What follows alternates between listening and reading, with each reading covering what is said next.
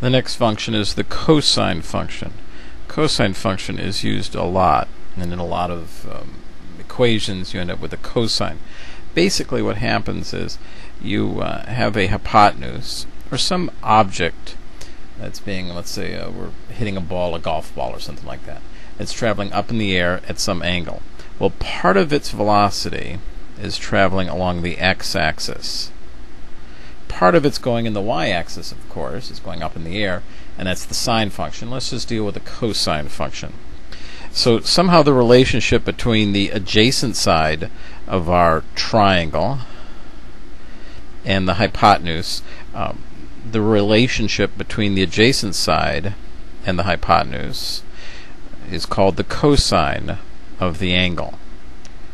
So if you wanted to know the angle and you knew the hypotenuse and the adjacent or the x-axis, a simple relationship would tell you the cosine of the angle, and then the angle itself would be equal to the adjacent divided by the hypotenuse, and then you would take that to the inverse cosine. Trying to fit it all in here. What is more often the case is that you want to know what the adjacent side is, and we've got the relationship. You've got the hypotenuse and the angle, and you want to know what the x component or the x-axis or the adjacent side of that triangle is equal to. And so if you do your algebra, if the cosine of the angle is equal to the x component divided by the hypotenuse, then the x component is equal to the cosine of the angle times the hypotenuse. So oftentimes if we were dealing with velocity, it would be velocity in the x direction is equal to the cosine theta times the actual velocity of the object. So this is used quite frequently, the cosine of the angle. Pretty straightforward. So let's assume we've got a velocity of 20 meters per second. It's launched at an angle of 30 degrees. What is the horizontal velocity? What velocity is it traveling along the x-axis? So if the cosine of the angle is adjacent over hypotenuse, then the adjacent must equal the cosine of the angle times the hypotenuse. So the x-axis velocity would be equal to the cosine of 30 times 20 meters per second. So we turn on our calculator.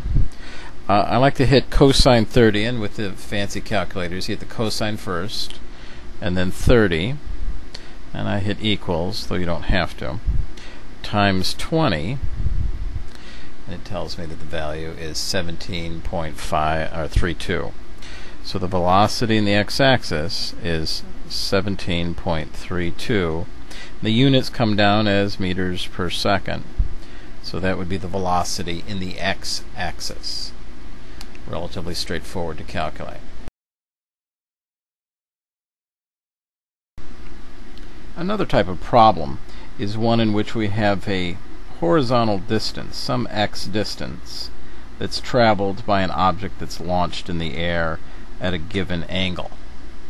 So for instance, if it goes 40 meters in 4 seconds, so the x distance is 40 meters, the time is 4 seconds. We want to know the actual velocity. Let's say it's launched again at 30 degrees. What's the actual velocity of the object that was launched?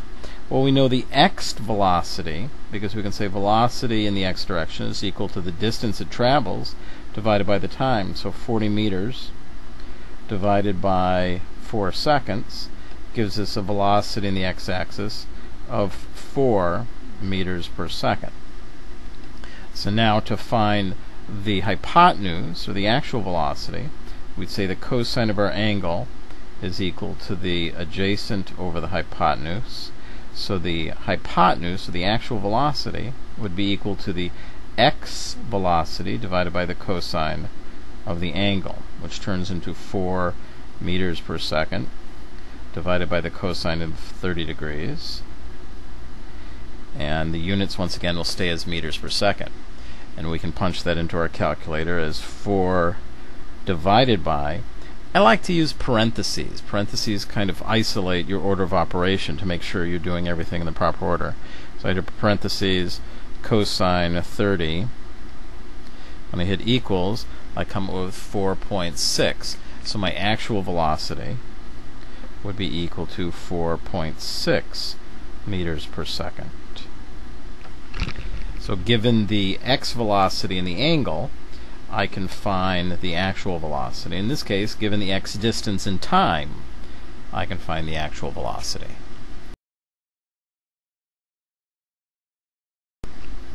Of course, there's always the event where you know the actual velocity, or anything. This could be a force or any other vector, and you know the x component of that,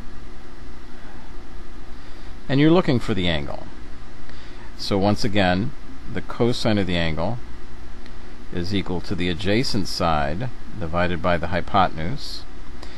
And if you want the actual angle, then you would have to take the inverse cosine of both sides.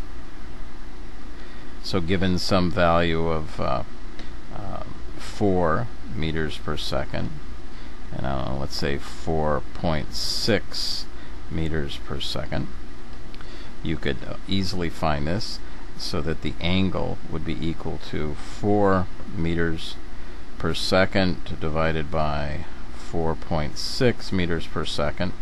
The units will cancel out. 4 divided by 4.6 is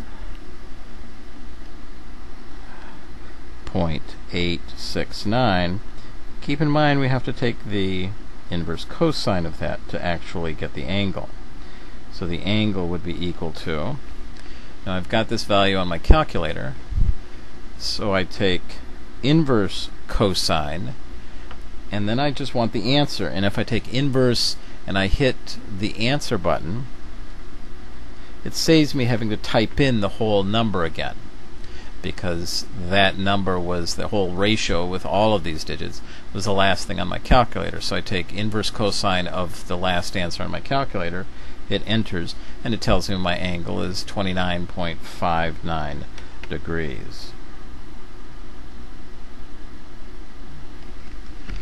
And if I had used 4.6 with all of its decimals that we got from the previous problem, we would have ended up with a perfect 30 degrees. Obviously, when you do problems, you're allowed a little bit of room there for significant figures.